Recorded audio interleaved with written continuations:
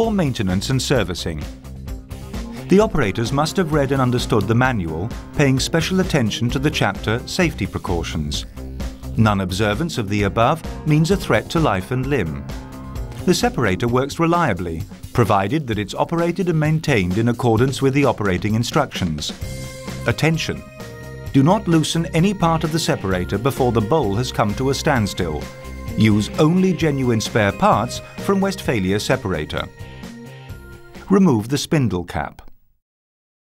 Take out the gasket.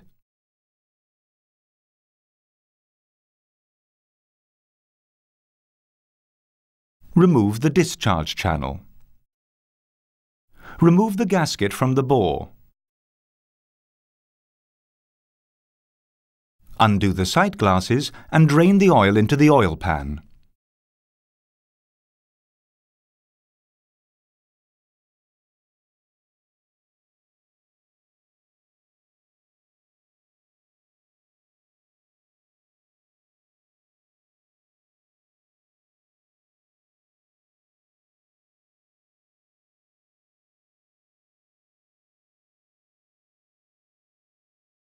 Unscrew the 3 hex head screws and remove the cover plate.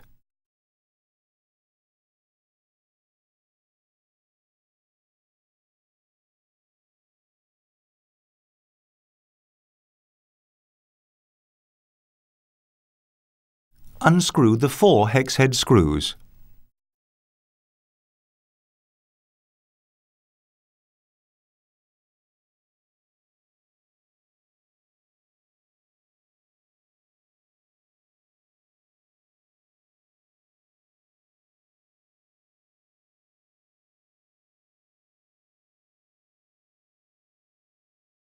Raise the motor slightly with flat belt pulley out of the lower section of the frame. Pull the drive belt off the flat belt pulley downwards. Take the drive belt out of the lower section of the frame. Lift the motor together with the flat belt pulley out of the lower section of the frame.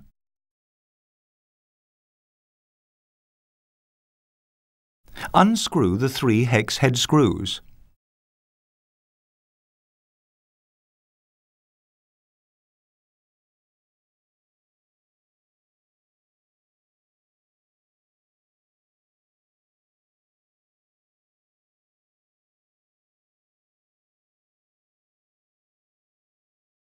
Place the bottom on the spindle. Pay attention to correct positioning. Fit the bowl shell. Screw in the threaded ring.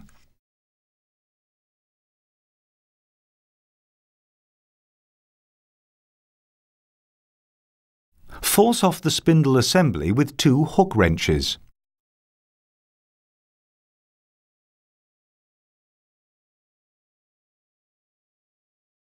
Remove the threaded ring, the bowl shell and the bottom from the spindle assembly.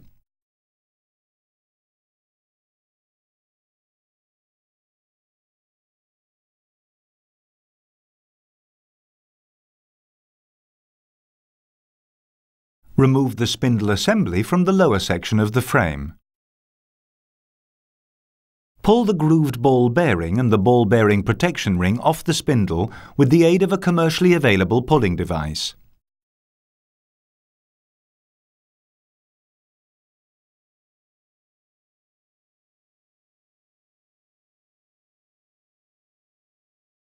Drive the dowel pin out of the spindle by means of light hammer blows.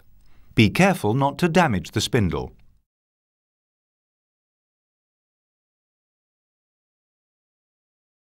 Use snap ring pliers to remove the retaining ring.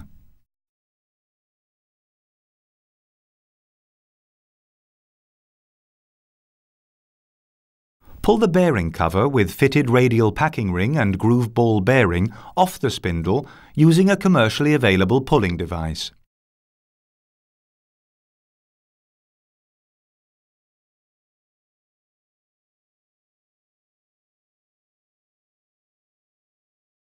Turn the lower section of the frame through 90 degrees. Unscrew the 4 hexagon nuts. Remove the lower section of the frame and the guard. Unscrew the 3 hex head screws with lock washers.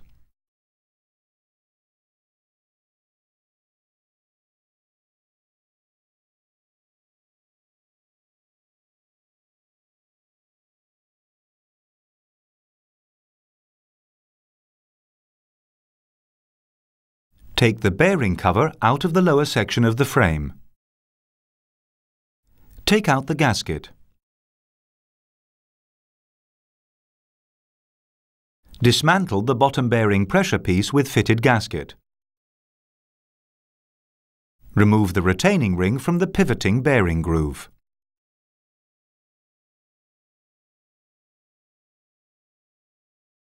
Drive the pivoting bearing out of its seat through the opening in the lower section of the frame.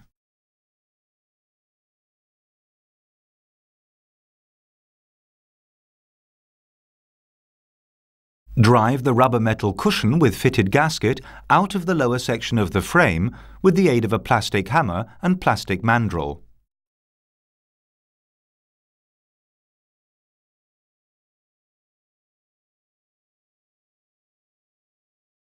Take out the gasket.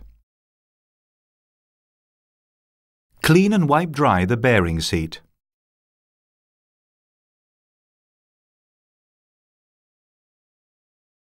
Fit the pivoting bearing and the retaining ring.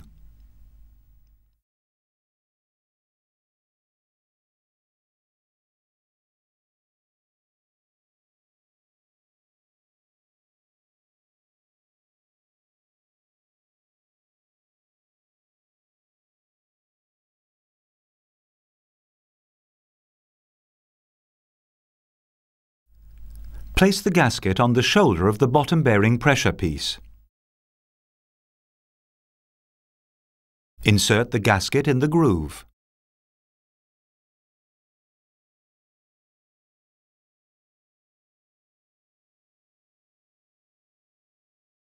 Fit the bottom bearing pressure piece with fitted gasket in the pivoting bearing. The recess in the bottom bearing pressure piece must point to the bore.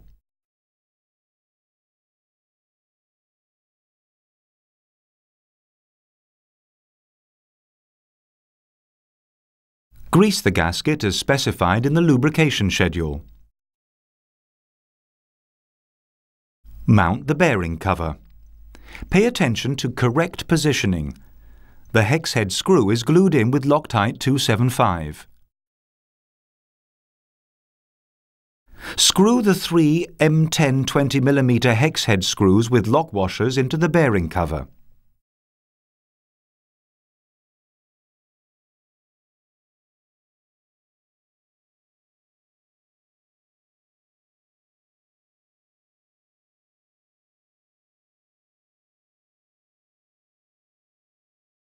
Turn the lower section of the frame through 90 degrees.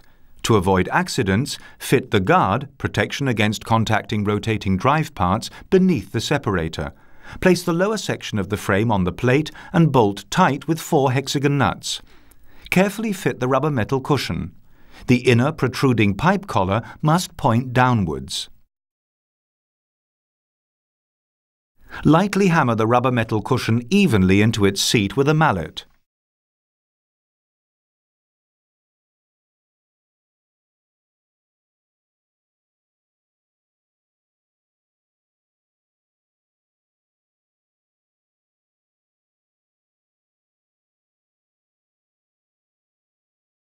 Insert the gasket in the groove. Grease the gasket and guide surfaces of the rubber metal cushion as specified in the lubrication schedule. Check the hood limit switch for damage and functionality. Check the float switch for damage and functionality. The thread of the float switch is glued in with Loctite 245. Undo the lock screw to adjust the switch unit. Displace the switch unit until the blue tip of the arrow is maximum 1 mm visible at the inlet of the guide of the desired switching contact NC. After adjustment, retighten the lock screw.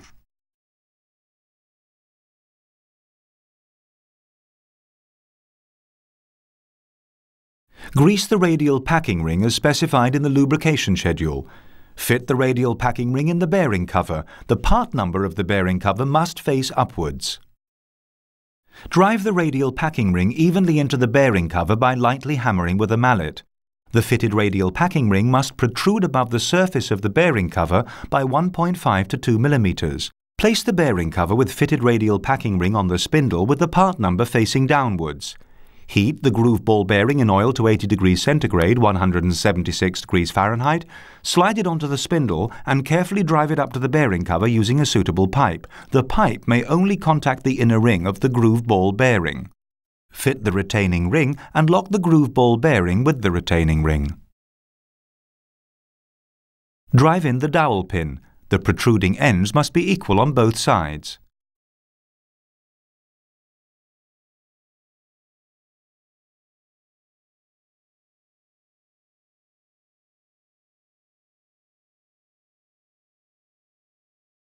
Fit the ball bearing protection ring.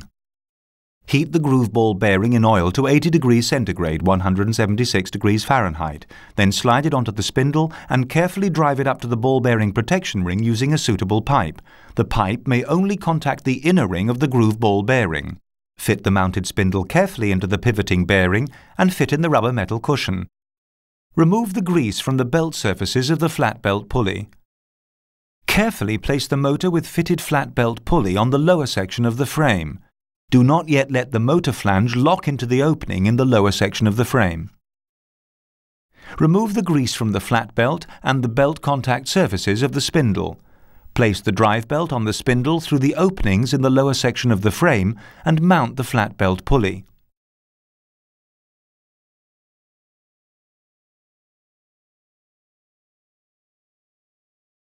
Screw the M8 100mm hex head screw with the hexagon nut through the frame bore into the tap hole of the flat belt pulley.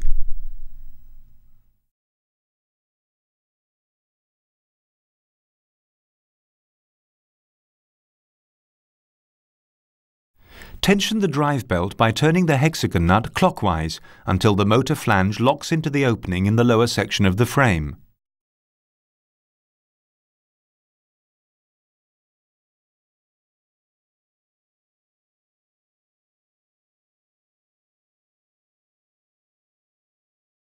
Fasten the motor with 4 M10 20mm hex head screws.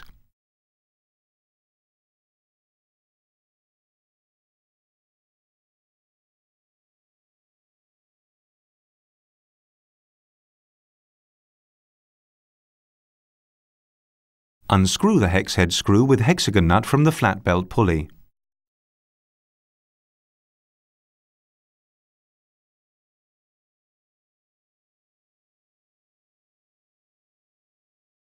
Fit the discharge channel into the lower section of the frame and check that the spindle is dead center.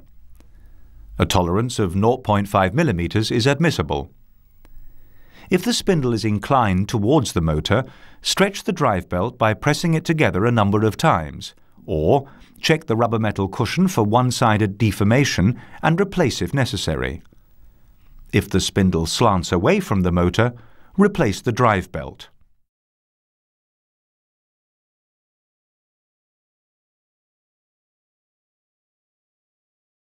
Remove the discharge channel.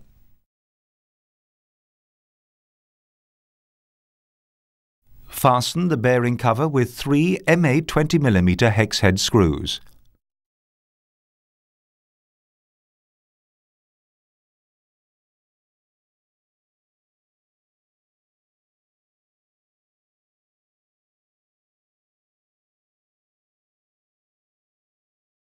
Check that the spindle can be turned easily.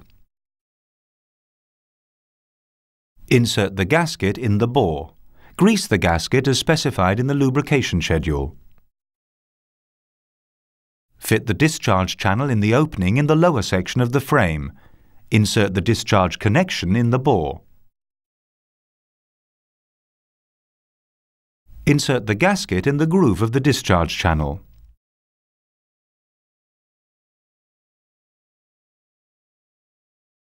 Fit the spindle cap. Pay attention to correct positioning.